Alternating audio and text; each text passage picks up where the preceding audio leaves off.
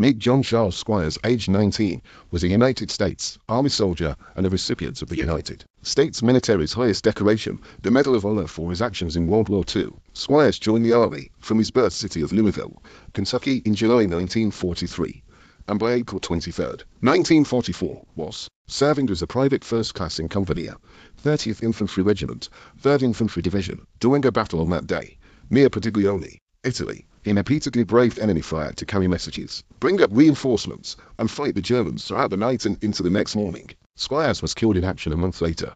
After having been promoted to sergeant, he was posthumously awarded the Medal of Honor on October 2, 1944. Squires, his death, was buried in Zachary Taylor National Cemetery in his hometown of Louisville, Kentucky.